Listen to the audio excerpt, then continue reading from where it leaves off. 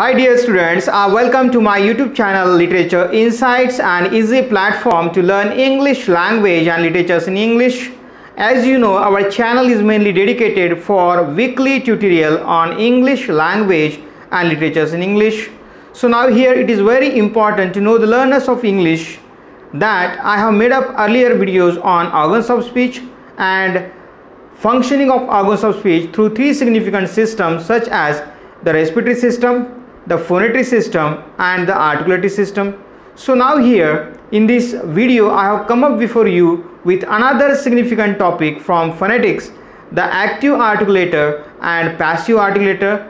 So now here this topic is based on organs of speech, which we have seen earlier in my videos. So now here in articulation or production of any speech sounds in any language, which organs we are using actively and passively, that is important to know the learners of English for the comprehension and understanding of active and passive articulators. So now here in the context of phonetics, it is important to know the learners what is articulation. So here to articulate means to produce any speech sounds in any language. So for the sake of production or articulation of speech sounds, we are using organs of speech. So in the articulation, some organs are active and some are the passive organs in articulation. The active articulators are the parts of the mouth, tongue and throat that are used significantly in the articulation of speech sounds in any language. While production or articulation of speech sounds, which articulators you are using, so it is depend upon in which language you are speaking. That may be English, Hindi, Marathi or any other language. So now here for the production or articulation of speech sounds, as we have seen, airstream mechanism is required. Without airstream mechanism we cannot produce any kind of speech sounds in any language. So for the sake of that, the active and passive articulators release the air from the lungs. The active and passive articulators are modify the air into the speech sounds. So while production or articulation of speech sounds, it is essential to know the learners of English optional what are the active and passive articulators and what are their role in the articulation or production of speech sounds. We use the lung air in the process of articulation or production of speech sounds. So breathe in is called inhalation and breathe out is called exhalations. When we articulate any kind of sound, at that time we can find that we are using the process of respiration in and respiration out, breathing in or breathing out. Breathing in is known as inhalation and breathing out is known as exhalation. When you pronounce or articulate any kind of sounds, at that time you are using or going through the process of breathing in or breathing out. Without this process we cannot produce any kind of speech sounds in any language. The lungs modify the air into speech sounds. These organs that help to modify the air into speech sounds are called articulators. So now here it is important, when these organs help to modify the air into speech sounds, that is called articulators. In the process of articulation, which organs of speech are active and passive while production or articulation of speech sounds? So you should minutely observe that while production or articulation of speech sounds in any language. The organs of speech is divided basically into two parts, active articulator and the passive articulator. So now here it is very important for the students or learners of English to make aware them with the basic distinct or basic difference between the active and passive articulators. So here it is important to know what is active articulator and passive articulators. The organs of speech which moves towards the passive articulators are called active articulators. When we articulate or produce any kind of speech sounds, so at that time we can easily observe that there are some organs works or moves actively in the articulation or production of speech sounds, and another articulator, that is passive articulator. The organs of speech which is not movable or static are called passive articulators. So in the articulation or production of speech sounds, we can easily find that there are some organs who are static or not movable in the articulation or production of speech sounds are called passive articulators.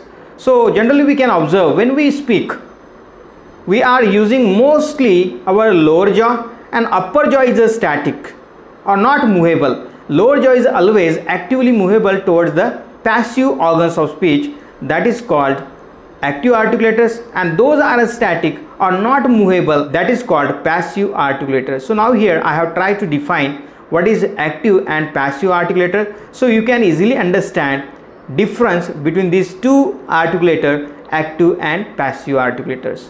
All the parts of our roof mouth are passive organs because they are not movable or they are static in articulation or production of speech sounds. The roof of the mouth has three significant parts, such as the teeth ridge is also known as the alveolar ridge, the hard palate, that is the bony surface, and soft palate. These are the three significant parts of the roof of the mouth. So these three parts are passive articulators in the articulation or production of speech sounds.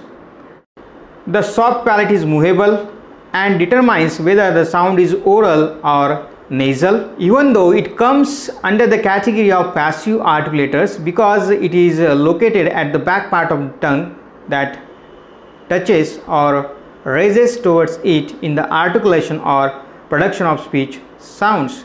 So now here we have seen there is an exception in passive articulator, the soft palate performing sometime actively in the articulation or production as a speech sound, but even though it comes under the category of passive articulators.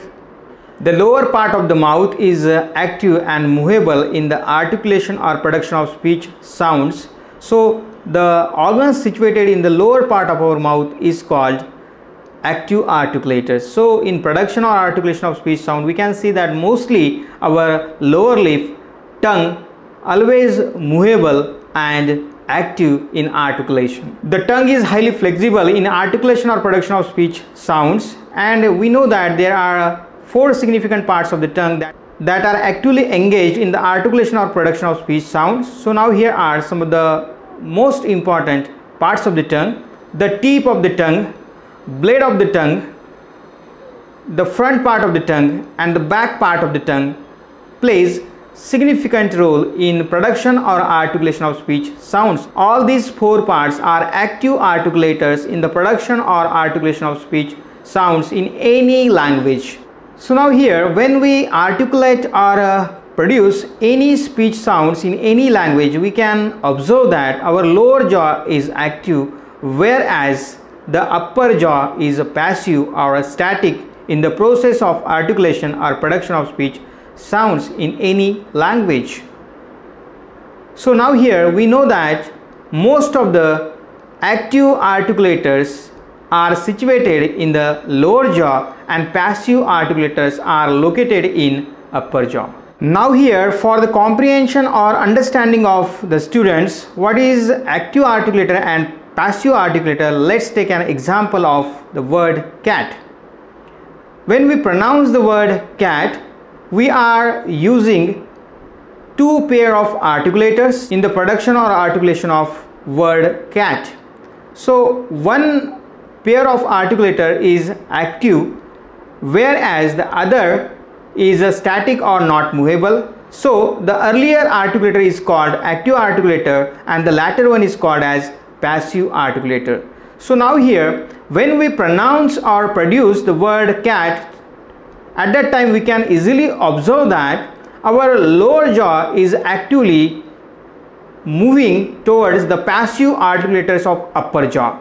So now here we can find lower jaw is active in the articulation or production of the word cat. So now here when we produce the word cat, we can easily observe that we are using the tip of the tongue in the articulation of cat, whereas we are using the teeth reach or alveolar reach in the articulation or production of speech sounds. So here we can find that the tongue is active articulator and teeth reach is a passive articulator in the articulation of the word cat.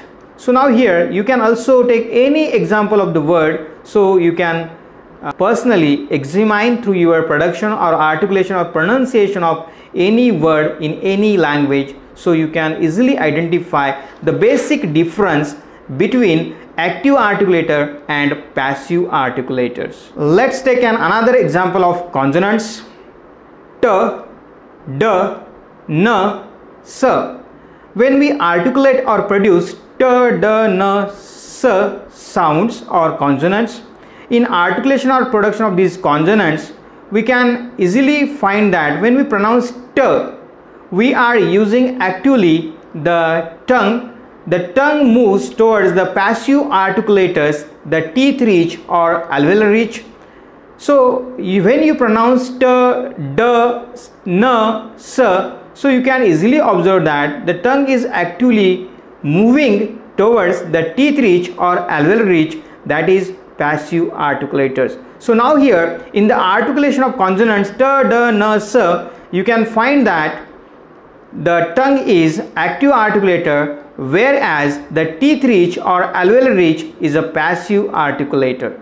Let's take another example. When we articulate the sound F in the word fat, when we pronounce fat, in the articulation or production of fat word, we can easily find that in the production of F sound, the lower lip is actually moving towards the upper teeth. So in this process of articulation, we can find that the lower lip is active articulator and the upper teeth is passive articulators. So this is the basic difference between active and passive articulators. So let's study with your own examples, by using your own words, what is the difference between active articulators and passive articulators. You can easily note down what are the active articulators and what are the passive articulators located in your mouth. I hope you understand this video on active and passive articulators. So here I have tried to define you what is the basic difference between active and passive articulators, what is articulator. So here I have given some of the examples.